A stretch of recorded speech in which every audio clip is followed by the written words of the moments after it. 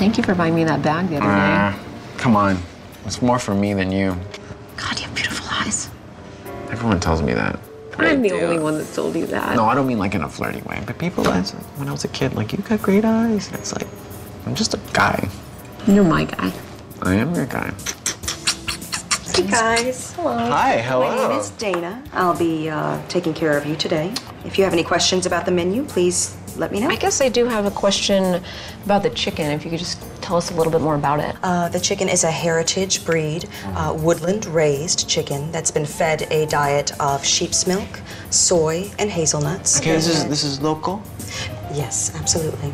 I'm gonna ask you just one more time, and it's local. It is. Is that USDA organic or Oregon organic or Portland organic? It's just all across the board, organic. The hazelnuts, these are local? How big is the area where the chickens are able to roam free? I'm sorry to interrupt. I had exactly the same question. 4 acres. Give me just a second. I'll be right back, okay? Okay. Okay. Great. She's nice. Well, you're doing the right thing. I'm too apologetic. You are. I drove way too slow here today, didn't I? Yeah. I'm so weird with that gas pedal. The thing just moves the whole vehicle forward. And All right, so here is the chicken you'll be enjoying tonight. You have this information. This is fantastic. Absolutely. His name was Colin. Here are his papers, okay? That's great. He looks like a happy little guy who runs around. A lot of friends, other chickens as friends. Putting his little wing around another one and kind of like palling around. I don't know that I can speak to that level of intimate knowledge about him.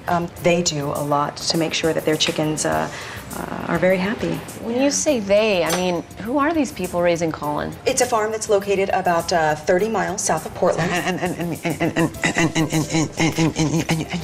you feel, you have a good relationship with this farm? We do. But is that some guy on a yacht who lives in Miami? Oh, who's goodness, just no. saying that he's organic? It tears at the core of my being the idea of someone just cashing in on a trend like organic. No, I know the type, no. Yeah. Tell you what, we're gonna go check it out if you don't mind. Just if you could hold our seats. Oh, now?